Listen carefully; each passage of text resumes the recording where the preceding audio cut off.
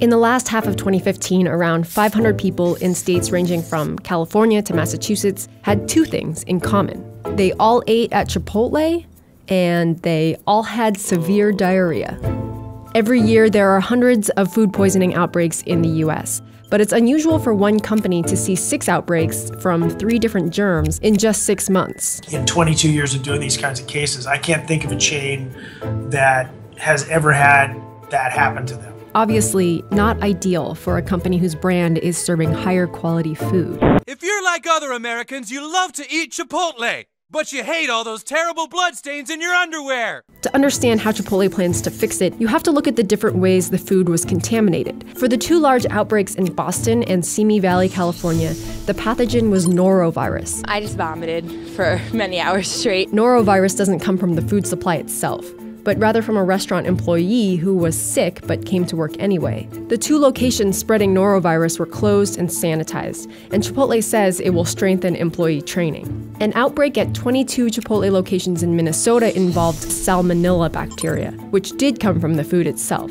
State health officials now are blaming tomatoes. Chipotle then switched to a different tomato supplier. But the E. coli outbreak has been tougher to nail down, in part because cases popped up in 9 different states.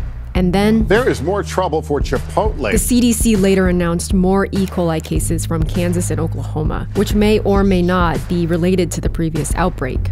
The types of E. coli that make humans sick live in the intestines of cattle, so people can often get infected from undercooked beef. But fruits and vegetables exposed to contaminated water or manure can also transmit the bacteria.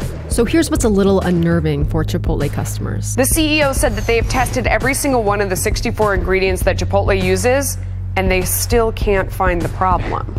Unfortunately, in multi-state cases, the CDC can identify the specific source of food poisoning only about half the time. And it's particularly challenging with the type of food that Chipotle serves. Almost everything that is in a burrito, is in a taco, is in a taco bowl, and so it's hard to parse out and say, oh, it was the cilantro, oh, it was the lettuce. In the meantime, Chipotle hired an expert to devise a wide-scale food safety plan. It includes routine DNA testing of ingredients before they're shipped to restaurants. The testing protocols that he sets up on the supply chain are pretty rigorous, so assuming you can get the supply chain to go along with you, I think that's going to be a really positive thing, and especially if they want to do fresh items in their stores.